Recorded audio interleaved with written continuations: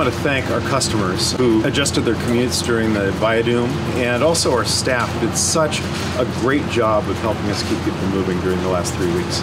I think there's still a lot more capacity for people to take transit. We tripled the ridership on the water taxi, added a boat, and that is remarkable, and yet there's still room here for lots of people who wouldn't have to take the cars across that West Yellow Bridge downtown. But also on the bus system, we had 20 additional coaches that we were able to flexibly assign to routes, and those buses carried 50,000 people over the last 3 weeks, primarily on the C and E rapid ride lines. We take those cars off the road, we allow people to be more productive in their lives. It is a real unique advantage that we have here to have these open waterways. And as much as all of us complain about the roads, the fact is there's a lot more opportunity out here, and we want to figure out how to take advantage of it.